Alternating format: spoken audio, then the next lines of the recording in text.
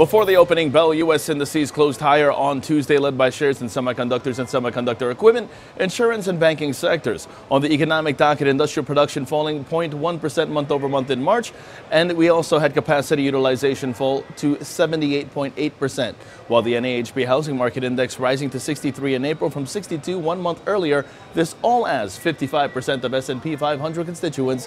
They traded higher yesterday. Now, after the markets closed, Netflix reporting first quarter diluted EPS of 76 cents versus 64 cents a year ago on revenue of $4.52 billion.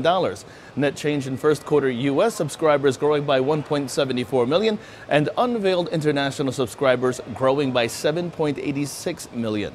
Meanwhile, United Continental announcing first quarter adjusted EPS of $1.15 versus 49 cents last year on operating revenue of $9.59 billion. And IBM announcing first quarter operating diluted EPS declining 8% year over year to $2.25 on $18.2 billion. That's down 5%. And Intel saying it plans to exit the 5G smartphone modem business and will focus 5G efforts on network infrastructure and other data-centric opportunities. Turning overseas, Asian markets mixed today. The Nikkei up 0.25%, the Hang Seng down 0.02%, China CSI 300 up 0.04%, and South Korea's Kospi down 0.12%. European markets edging higher and U.S. futures calling for a positive start. In terms of expectations today, PepsiCo first quarter EPS seen at 91 cents, U.S. Bancorp first quarter EPS seen at $1, and Morgan Stanley first quarter EPS seen at $1.17. On the economic docket, 8:30 in the morning, we have the trade of balance for the month of February. 10 o'clock in the morning, wholesale inventories for February.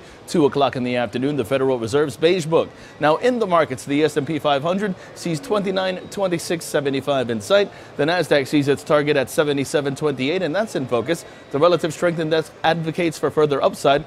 Long positions above 76.69 are favored, with targets at 77.12 and 77.28 in extension. The Dow Jones, meanwhile, sees a rebound in sight.